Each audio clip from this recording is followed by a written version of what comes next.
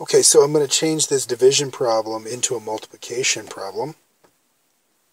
So negative 6 over 20 divided by 12 over 5 is the same thing as negative 6 over 20 times the reciprocal of 12 over 5, and that would be 5 divided by 12.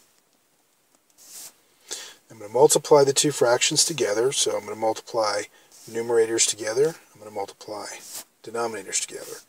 So in the numerator of our fraction, we have negative 6 times 5.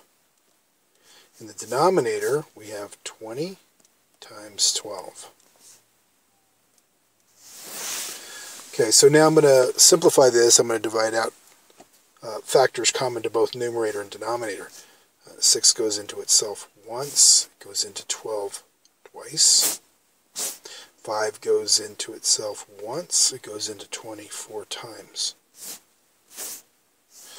Okay, I'm going to write what I have left over. In the numerator I have negative 1 times 1, it's a negative 1. In the denominator I have 4 times 2, that's 8. And that's it.